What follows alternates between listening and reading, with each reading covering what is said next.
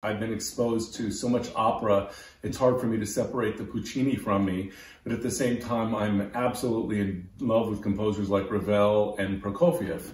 And so I tend to sort of have a hybrid style from all of these composers. I know what soloists I'm going to use. I know what my choir is able to do.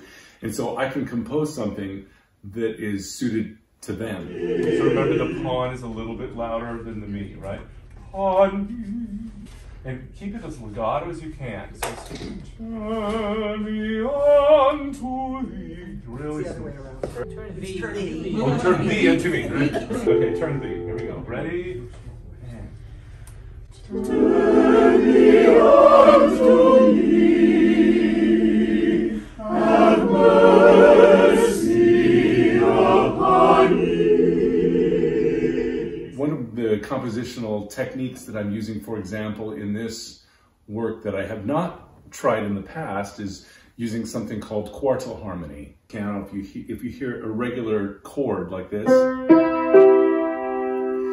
but with quartal, you do fourths instead of thirds. And it sounds like that, and you hear that really gives it an Eastern flavor.